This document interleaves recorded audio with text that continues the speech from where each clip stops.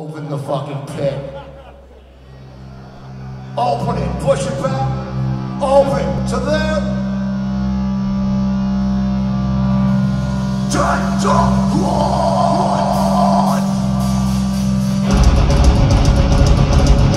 Oh. Never. We're not sure about that.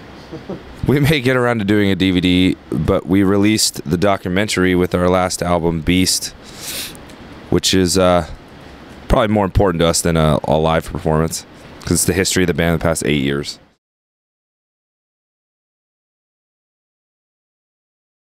We filmed a lot of stuff that ended up on that DVD. We filmed for several years, and then just as time went on and on, things happened, and it worked out that the footage from that was used in the DVD, and that was the most appropriate use of that footage.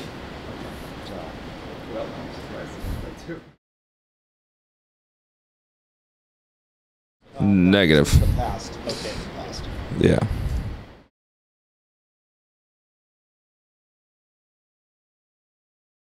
Yeah, I mean, he had a rough battle with drugs and alcohol, and him leaving the band was a positive thing, because we weren't getting along with him, he wasn't getting along with us. He was miserable being in music, and he was drinking so much out here to cope with it and stuff like that. He didn't want to be here anymore, so it was bringing everyone down. So him leaving was a good thing. Yeah. And for him too. Somewhere else. I mean, when you get to a crossroads like that with anything in life, whether it be his situation or something else, it's time to move on. Loosely, but the person beyond the business stuff at the band, I've really not cared to comment on it. Yeah, it's just personal stuff. So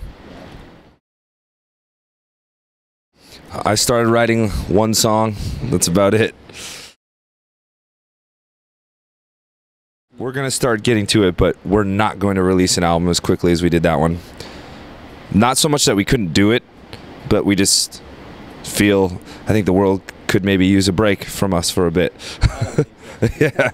I'm glad. No, I mean, we're just going to, we've done that kind of situation, just pump these albums out, 5 records in 8 years, I think. So it's like, why not? Yeah. Change it up. I mean, part of the reason we did 2 records back to back so fast is because it was something different to do, and I think it was great. But I think that, like what John was saying, that if you put material out too much, too quick, that it loses its effect on an overall scale. So we may, you know, like we didn't make people wait a long time for Beast. We may make them wait a little bit longer for the next record. I mean, I don't know. Hasn't been talked about, so at this point, no. Yeah. Well, I mean, we'll see. It's just kind of Focus on something else musically? I just got divorced, so I got nothing going on.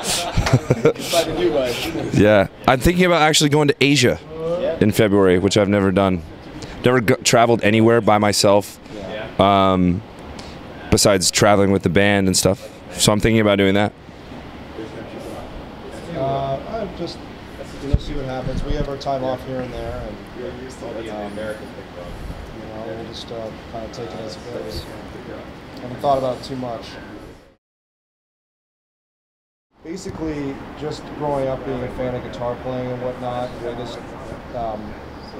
I love the culture of guitar, and so does Mike, and just kind of wanted to put out a website that, as a kid growing up, that I would have loved to have.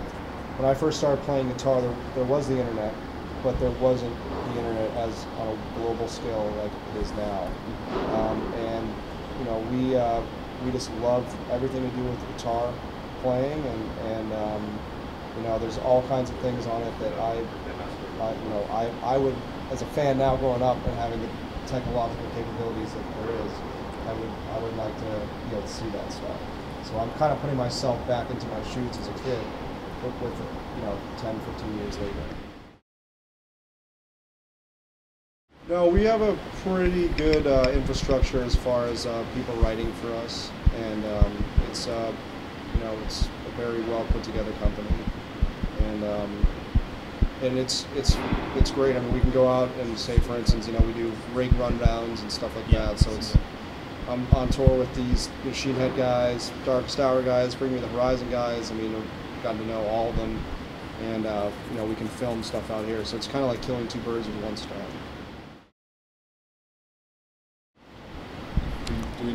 His video's coming soon. Okay. Because he plays a lot of the guitar in the band, so we do like lessons. So John's gonna have some videos coming.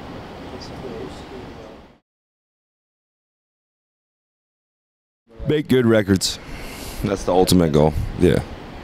And it's really fun playing big, being a big band and playing to a lot of people. But if that doesn't happen, success is in and out for most bands. So as long as the records are good, you can kind of like know you're doing the right thing for yourself. No, not really. I mean, I guess there's always decisions like you could go back to school or whatever, but in general, drumming and music is the only thing I'm really good at. So stick with it. It's a tough one. Yeah, that's a good question. Probably how drunk I got after the show. Yeah. But I don't know. Shows vary. Like you could be sick one night or whatever, but your general intent is to give it 100%. So I feel I do a pretty good job at that as a drummer. I don't have that mentality like it's my last show, but I try and play my best and my hardest and most energy. But yeah, not before I take stage every night. I'm like, this could be my last show. I don't, it doesn't really cross my mind. But we go out there with a mentality to do our best. I think we do all right. Yeah. Yes, he was. He took us out on our first tour.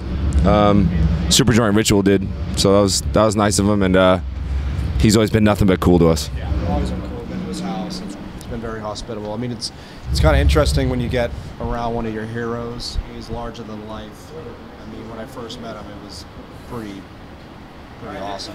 Pretty just kind of intimidating at the same time. But it's kind of part of the dream of being in a situation where you're in a band that tours, is that eventually you're going to be in the same room with someone that you admire, and it's cyclical. So I'm sure that there's been bands that have played with us that probably not on the same scale as me admiring him, but still, people admiring us because they were influenced by us growing up. Not Hetfield. Yet to meet Hetfield. That's the guy. That's the guy I've yet to meet. But met everybody else in the band. Actually, I haven't met Kirk Hammett either, but I would love to meet Hetfield. And what about you? Yeah, pretty much. But yeah, except for some of the Metallica guys. And it's cool getting to chat with somebody that you totally respect. Oh, thank you. Joey Sturgis, who does he did the latest at Muir and Attack, stuff like that. Production wise, I think it's just so full and rich and big. I like his stuff right now. Yeah. Musically, those bands are definitely in a whole different genre than us, you know what I mean? And I understand that. And do like their bands too. But production-wise is what really gets me with some of that stuff. Sonic brilliance. Yeah, just thick, rich, and big, and deep, and warm. Like it.